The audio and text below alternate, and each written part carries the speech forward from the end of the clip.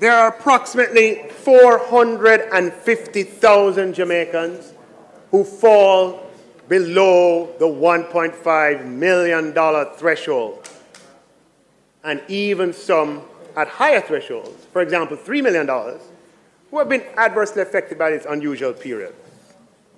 So, Madam Speaker, I'm pleased to announce the implementation of a reverse tax credit for all Jamaicans, Madam Speaker, who contribute to the system, contribute statutories and otherwise, Madam Speaker, and earn under $3 million and under.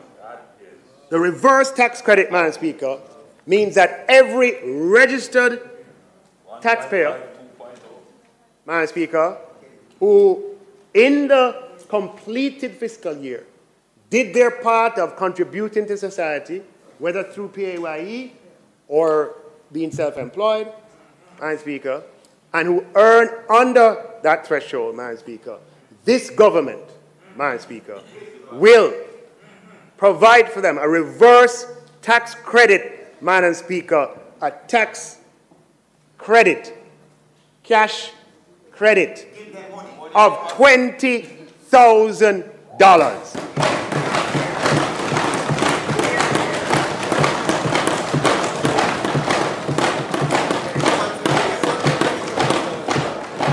Madam Speaker, we have a total of 570,000 Jamaicans today who contribute to the Jamaican society through statutory deductions and some through personal income tax who will benefit from this measure.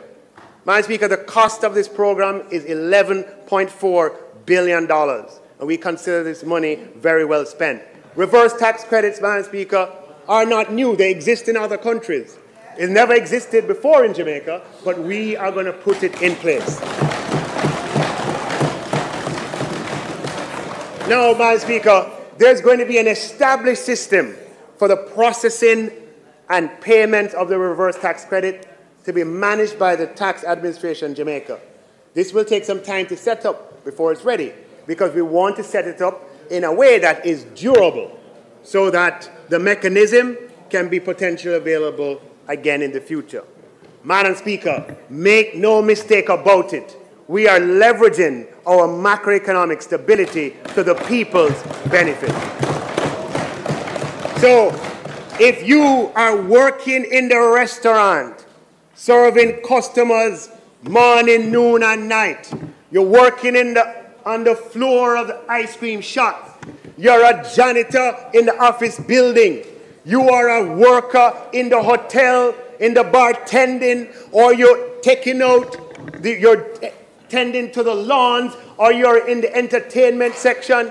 If you are, Madam Speaker, working as a customer service rep in a retail operation or a wholesale operation, if you're working at the BPO, Madam Speaker, if you occupy, if I'm talking to you, any one of the 570,000 persons, what we are saying to you is that the government, Madam Speaker, may not be able to solve everything overnight, but we are listening to you, we are hearing you, we are responding to you, and we are prepared to use creative means that are used in other countries in the world to attend to your circumstances.